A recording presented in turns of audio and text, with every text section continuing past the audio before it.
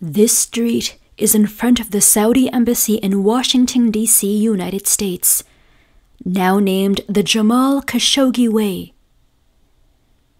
Jamal Khashoggi was murdered when he made his way inside the Saudi Embassy in Istanbul, Turkey, on 2nd October 2018. Jamal was a Washington Post journalist and a Saudi dissident. 3 organizations worked on it for 2 years to name that street as such.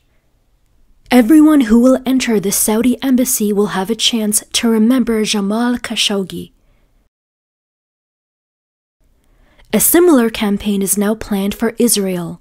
They want everyone entering the Israeli embassy or passing by it to remember the name of Shreen Abu Akleh.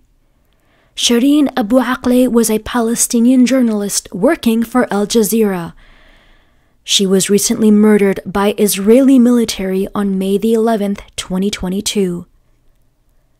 These organizations are campaigning to get Shreen Abu Akleh's name on the street where Israeli embassy in Washington, D.C. is located. That is not going to be easy. Here is the founder of Code Pink, Medea Benjamin, sharing her next plan. She is an American author and a political activist. This is precisely our next campaign.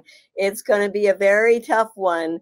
It's going to be hard to get our city council to go along with that, but it's going to be a good fight in which we show the public support that exists here in Washington, D.C. for Shreen and for the rights of Palestinians.